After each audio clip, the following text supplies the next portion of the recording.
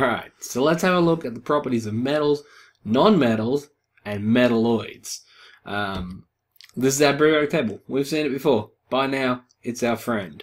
What you'll see overwhelmingly is that the majority of the periodic table is metal, over here and over here. And then you've got these ones here. So from boron, silicon, germanium, arsenic, SB, I'm giving up tellurium, actinium, I can't remember what SB is. I should know that one. Doesn't matter.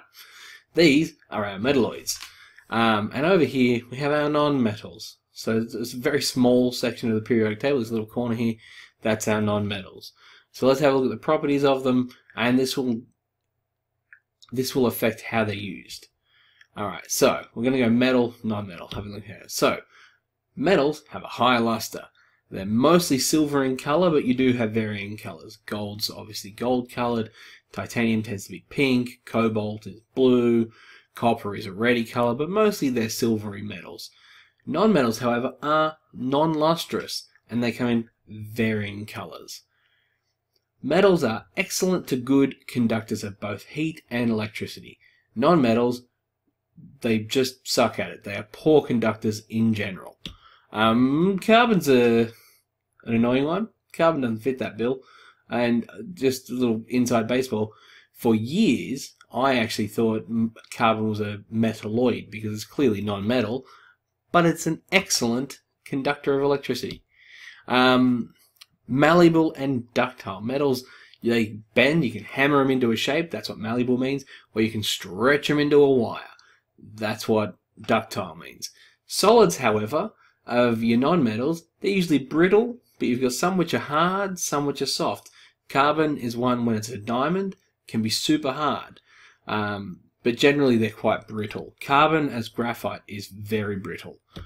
Oxides. This is interesting.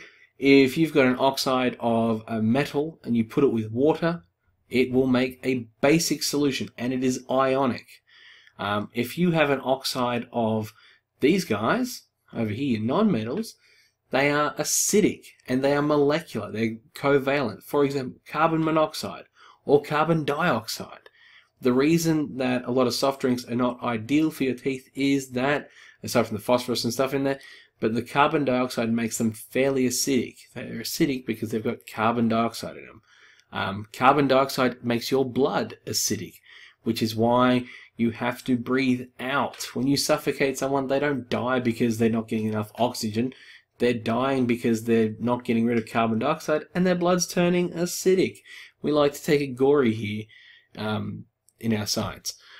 Now, metals form cations, so positive ions, and non-metals form anions, or negative ions.